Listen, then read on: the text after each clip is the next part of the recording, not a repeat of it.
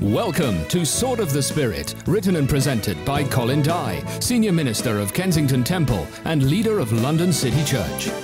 Sword of the Spirit is a dynamic teaching series equipping the believers of today to build the disciples of tomorrow. We pray that you find these programs inspiring and a catalyst in deepening your knowledge of God, your relationship with the Lord Jesus Christ, and your intimacy with the Holy Spirit. Hello and welcome to the Sword of the Spirit, a school of ministry in the Word and the Spirit. Our topic is effective prayer, and we've been building a foundation from the Old Testament, a foundation of effective prayer for our lives. Today we're going to be looking at some of the examples of the men of history in the Old Testament and how they prayed to God during difficult times and how they found that God answers prayer. And I know that as you study this topic with me, you're going to find exactly the same thing. God is going to be answering your prayers too. Welcome back to session 2 of Effective Prayer in our Sword of the Spirit series. In the first session, we were looking at prayer in the Old Testament, and we began to do a survey of the Bible words of prayer found in the Old Testament, the postures that we are taught in the Old Testament that we can adopt, standing, kneeling, prostrating, raising our hands, and the significance of all of that. And then also in the first session, we began to do a quick survey of the entire Old Testament to trace prayer from the Pentateuchal books right the way through to the end of the prophets. Now we're coming on to looking at prayer in the kingdom books, because the kingdom books are 12 books which record Israel's history from Joshua right the way through to Esther. And in these books, there's the description of all the important events in the developing story of Israel, from Judges throughout the Kings to the exile and the return from exile, the destruction of the temple and the rebuilding of the temple in Jerusalem. And so such a stretch of history would undoubtedly bring forth a huge development in the prayer life of the people of God. As you see the rescue from Egypt, the conquest, the settlement of the land of Canaan in the first period, the Pentateuch. Now into the time of Joshua, the Judges, the Kings, exile, all of that, the people of God were going to be stretched and tested in so many ways. And so these books tell a tremendous story, and they're packed with many, many prayers. Both the leaders and ordinary people crying out to God to help, to guide, to save, to deliver them. But we must learn how we pray in the similar circumstances of our lives. And we can see that, first of all, by looking at the prayer life of the great men of that era. Samuel, for a start. What a mighty man of prayer he was. In fact, in Jeremiah chapter 15 and verse 1, it's suggested that Moses and Samuel are the two main intercessors of Jewish history. And in 1 Samuel 7 and verse 5 to 12, let's look at that together. We see how Samuel intercedes. And we have now a time of low national morale. The Ark of the Covenant had been captured, and they were now struggling with restoring this. And we have the time when the Philistines are raising their profile once more. And it says in 1 Samuel 7, verse 5 and onwards, and Samuel said, gather all Israel to Mizpah, and I will pray to the Lord for you. So they gathered together at Mizpah, drew water, and poured it out before the Lord. And they fasted that day and said, we have sinned against the Lord. And Samuel judged the children of Israel at Mizpah. Now when the Philistines heard that the children of Israel had gathered together at Mizpah, the lords of the Philistines went up against Israel. And when the children of Israel heard of it, they were afraid of the Philistines. So the children of Israel said to Samuel, Do not cease to cry out to the Lord our God for us, that he may save us from the hand of the Philistines. And Samuel took a suckling lamb and offered it as a whole burnt offering to the Lord. Then Samuel cried out to the Lord for Israel, and the Lord answered him. Now as Samuel was offering up burnt offering, the Philistines drew near to battle against Israel, but the Lord thundered with a loud thunder upon the Philistines that day, and so confused them that they were overcome before Israel. And the men of Israel went up out of Mizpah and pursued the Philistines and drove them back as far as below Beth-kar. Then Samuel took a stone and set it up between Mizpah and Shen and called its name Ebenezer, saying, thus far the Lord has helped us. So here we have Samuel interceding for the whole nation. And again, in other parts, in 1 Samuel 8 and 1 Samuel 12, he intercedes for the people of God concerning their request for a king. 1 Samuel 12, verse 23, moreover, as for me, far be it from me that I should sin against the Lord in ceasing to pray for you, but I will teach you the good and the right way. So even though Samuel was offended at their attitude in rejecting his leadership and the leadership of his sons and demanding a king instead, nevertheless, he continued to pray. So here is his continuous expression of his prophetic calling. And even after Saul's rejection, when Saul was rejected by God, Samuel prayed all night. God said, I greatly regret, 1 Samuel 15, verse 11, I greatly regret that I have set up Saul as king, for he has turned back from following me and has not performed my commandments. And it grieved Samuel, and he cried out to the Lord all night. We need these kind of prophetic leaders who not only hear the voice of the Lord and teach that to the people, but at times of great need, intercede and cry out to the Lord. David, during this period, also stands out as a great intercessor. The whole story of David has many, many references to him inquiring of the Lord, such as in 2 Samuel 2 and verse 1. Now it happened after this that David inquired of the Lord, saying, shall I go up to any of the cities of Judah? And the Lord said to him, go up. And he said, where shall I go? And he said, to Hebron. In 2 Samuel 5 verse 19, so David inquired of the Lord, saying, shall I go up against the Philistines? Will you deliver them into my hand? And the Lord said to David, go up, for I will doubtless deliver the Philistines into your hand. And so this characteristic of David inquiring of the Lord was the secret of his success. That's why he became the prototype for Messiah, the one who was to come, because he was a godly ruler. He submitted to the voice of the Lord. Everything he wanted to do, he put it on one side and said, Lord, is this what you'd have me to do? He inquired of the Lord in his battles. He inquired of the Lord in his leadership and his direction. And we, as those who are seeking to be church leaders and to be people whom the Lord would use in helping the lives of others, we must remember that this is the most important lesson ever to learn, to inquire of the Lord. It demonstrates the depth of David's relationship and his dependence upon him for guidance. Now, of course, most of David's prayers are recorded in the Psalms. And there are many, many times in which David demonstrates his total desperation and his dependence upon God as he cries out to him. Look at this in 2 Samuel 12 and verse 16. Here we have after the sin of adultery with Bathsheba, and then the child that was born is sick and is going to die. And it says in 2 Samuel 12:16, David therefore pleaded with God for the child and fasted and went in and lay all night on the ground.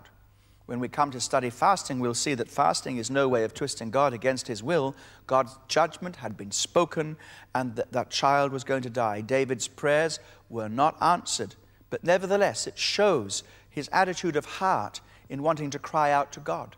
In Psalm 51, one of the only 5 psalms to be entitled a prayer, was written by David exactly at that time. Have mercy on me, O God, according to your loving kindness, according to the multitude of your tender mercies. Blot out my transgressions, wash me thoroughly from my iniquity, and cleanse me from my sin. So we have this example of King David in all his intimacy before God, broken because of his sin, contrite in his presence, asking God for cleansing and for forgiveness. We can learn a great deal about intimacy and the importance of keeping short accounts with God and being very, very close to him in fellowship in prayer. Now we move to another very important character, a fiery one, Elijah. During this period of time, the period of the kingdom, we find the prayers recorded in these kingdom books are sometimes great prayers of confrontation. Both Elijah and his successor Elisha were great intercessors. Now, some of Elijah's prayers are without precedent. Any other part of the Bible, especially the Old Testament. 1 Kings 17 verse 20. Then I cried out to the Lord and said, "O Lord my God, you've also brought tragedy on this widow whom I lodged by killing her son." Now here's a man who knows God and who's bold in the presence of God. And that was the introductory prayer which led to the first recorded resurrection from the dead. Elijah's boldness at a time of need and desperation in the presence of God, his fiery personality even perhaps, anointed by God, in his presence says, "Lord, this has never happened before, and I've had no record of anybody else being raised from the dead, but I'm going to believe you for something that's not happened before." We need prayers like that. In 1 Kings 18, verses 36 to 37, we see another very bold prayer, the one that he is most famous for. "And it came to pass at the time of the offering of the evening sacrifice, that Elijah the prophet came near and said, Lord God of Abraham, Isaac, and Israel, let it be known this day that you are God in Israel, that I am your servant, that I've done all these things at your word. Hear me, O Lord, hear me, that this people may know that you are the Lord God, and that you have turned their hearts back to you again." And you know what happened next? The fire fell. The fire fell. The great test on Mount Carmel was who answers by fire, who answers prayer. And it's Elijah's confidence in God that as he comes before the Lord to cry out to him, that gives him this answer to prayer at a very dramatic moment in the nation's history. And you, of course, you read about it, the people of God fell on the ground and cried out to the Lord, saying, "The Lord, he is God, the Lord, he is God." We need men and women of prayer like that today who know how to challenge the nation and to challenge evil in that kind of way. Also in this period, we study Ezra. Ezra is a great man of prayer, a great man of prayer. In Ezra chapter 9, verses 21 to 23, here we have Ezra wanting to come back and restore the people of God during the time of restoration. And it says he proclaimed a fast there at the river of Ahava, that we might humble ourselves before our God to seek from him the right way for us and for our little ones and all our possessions. For I was ashamed to request an escort of the soldiers and horsemen to help us against the enemy on the road, because we had spoken to the king, saying, the hand of our God is upon all those who seek him, but his power and his wrath are against all those who forsake him. So we fasted and entreated our God for this, and he answered our prayer. Can you see the bold spirit of restoration? He says, Lord, we've got to recover our confidence in you. The nation has sinned, been in exile all these years, and now you're calling them back. And I want to go there to do something, to rebuild Jerusalem and to see the glory of God come back. And so Ezra went to supervise the rebuilding of the temple, and how wonderful it was. And this great prayer that we read is a prayer of reestablishing confidence in God during a time of national and personal disaster. In Ezra chapter 9, we have one of the greatest of all of the Bible prayers. Here Ezra confesses the sins which he's not personally committed himself, but the sins of the nation. And he identifies with these people, and he identifies with their sin. It's a scriptural idea which we call representative confession. We notice that when Ezra confessed, he didn't repent for the sins of the nation. There is no such thing as representative repentance or surrogate repentance. You can't stand in and repent for anyone else's sin. You must repent for your own sin. Everyone must repent for their own sin. But we can confess the sins of others. We can confess the sins of our family, of our nation, confess the sins of our church, because we are part of that family, that nation, that church. And in many ways, perhaps those sins are our own sins as well, in which case we both confess and repent. But here we have Ezra interceding for the nation. And it says, Ezra 9 verse 5, "At the evening sacrifice I arose from my fasting, and having torn my garment and my robe, I fell on my knees and spread out my hands to the Lord my God. And I said, Oh my God, I am too ashamed and humiliated to lift up my face to you, my God, for our iniquities have risen higher than our heads, and our guilt has grown up to the heavens. Since the days of our fathers to this day, we have been guilty, and for our iniquities our kings and our priests have been delivered into the hands of the kings of the land, to the sword, to captivity, to plunder, and to humiliation, as it is this day. And now for a little while grace has been shown from the Lord our God to leave us a remnant to escape, and to give us a peg in his holy place, that our God may enlighten our eyes and give us a measure of revival in our bondage." And so he goes on in this prayer. What a powerful prayer it is.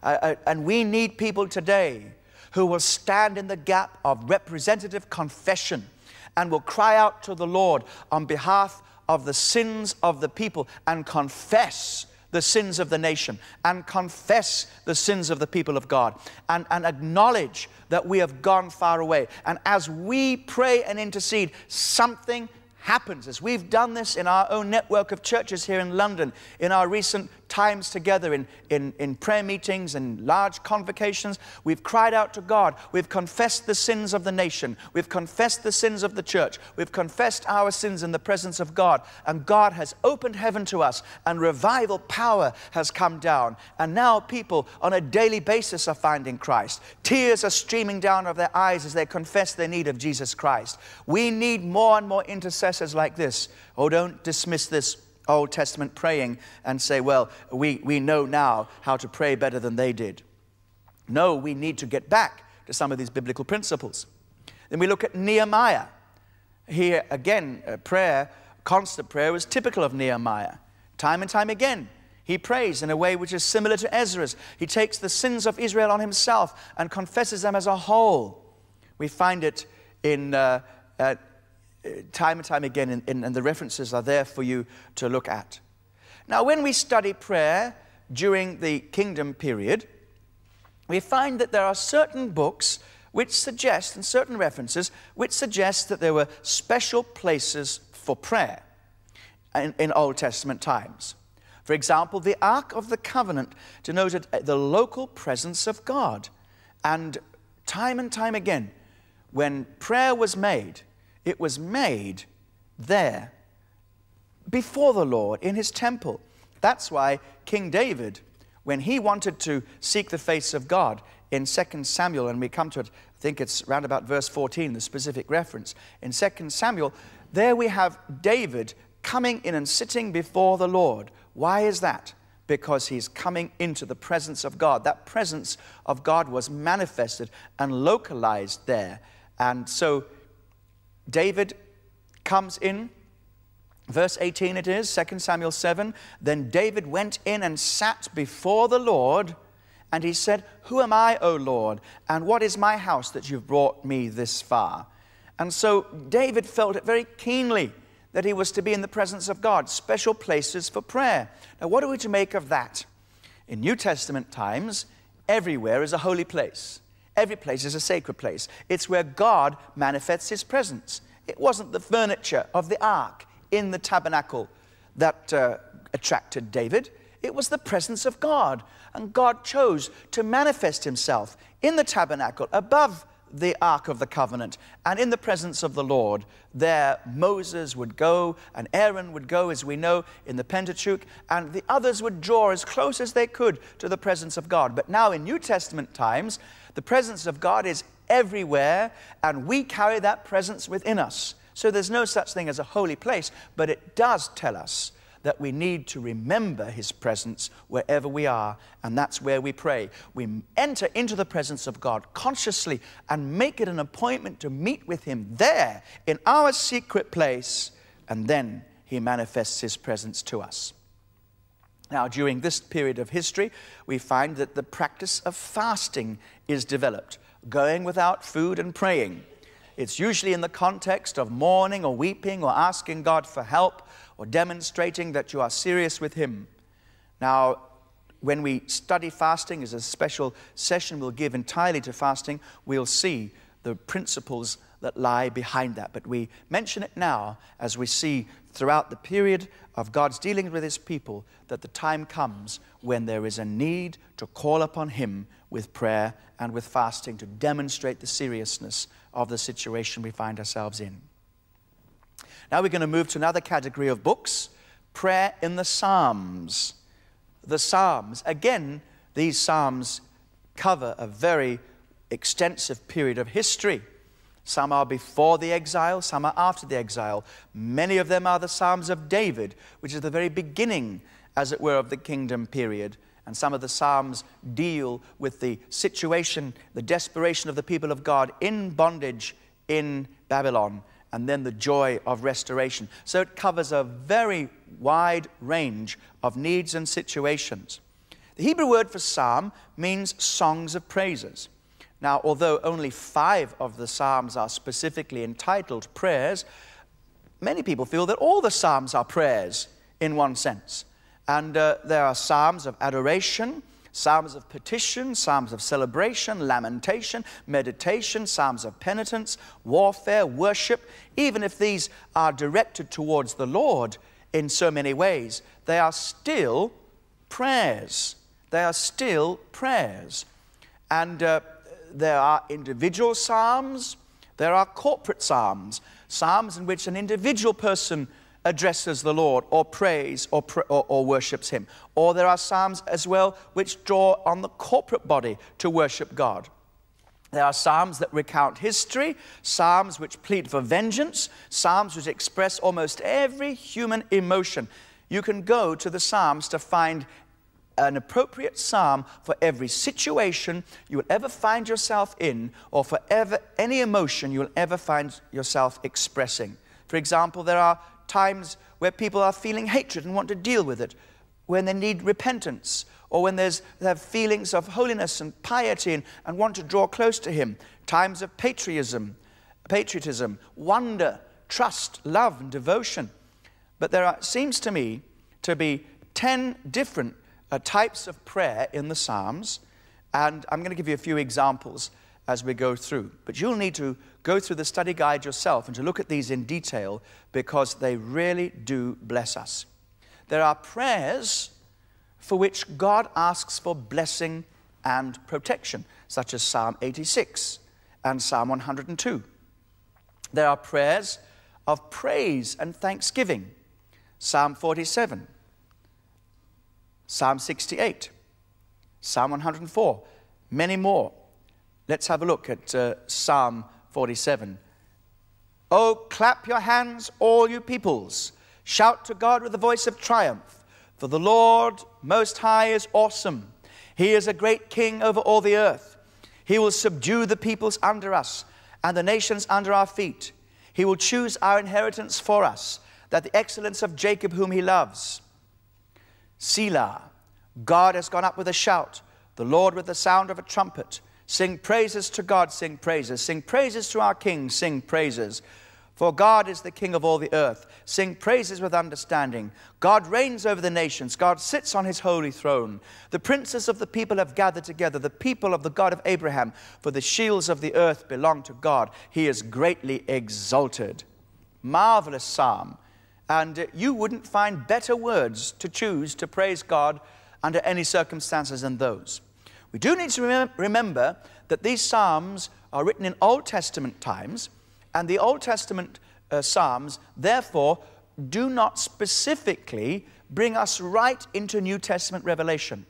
And so, especially as we take these psalms and see them in the light of our New Testament revelation, our position in Christ, the glorious forgiveness that's ours, the love that He's given to us, the Holy Spirit who lives within us. And as we let the Holy Spirit bring these Psalms to life, to us, in our New Testament understanding, they can be doubly enriched, and you will not be able to find better words with which to praise Him and to thank Him and to come before Him in prayer and supplication. There are prayers for deliverance. Look at Psalm 38. And these prayers of deliverance are so powerful and so needy. O Lord, do not rebuke me in your wrath, nor chase me in your hot displeasure. Your arrows pierce me deeply, and your hands presses me down. There's no soundness in my flesh because of your anger, nor any health in my bones because of my sin. For my iniquities have gone over my head like a mighty burden. They're too heavy for me. My wounds are foul and festering because of my foolishness. I am troubled. I am bowed down greatly. I go mourning all day long. For my loins are full of inflammation. There is no soundness in my flesh. I am feeble and severely broken. I groan because of the turmoil of my heart. Lord, all my desire is before you, and my sighing is not hidden from you. My heart pants. My strength fails me. As for the light of my eyes, it has gone from me. My loved ones and my friends stand aloof from my plague, and my relatives stand afar off. Those also who seek my life lay snares for me. Those who seek my hurt speak of destruction and plan deception all day long. But I, like a deaf man, do not hear. I'm like a mute who does not open his mouth. Thus I'm like a man who does not hear, and in whose mouth there is no response. For in you, O Lord, I hope. You will hear me, O Lord my God. For I said, hear me, lest they rejoice over me, lest when my foot slips they exalt themselves against me. For I am ready to fall, and my sorrow is continually before me. For I will declare my iniquity. I will be in anguish over my sin. But my enemies are vigorous, and they are strong. And those who hate me wrongfully have multiplied. Those who render evil for good, they are my adversaries, because I follow what is good. Do not forsake me, O Lord my God. Do not be far from me. Make haste to help me, O Lord, my salvation. That concludes today's teaching on effective prayer. And I pray that you have been blessed by the teaching from the Word of God on this most vital subject, and that God has been developing your prayer life.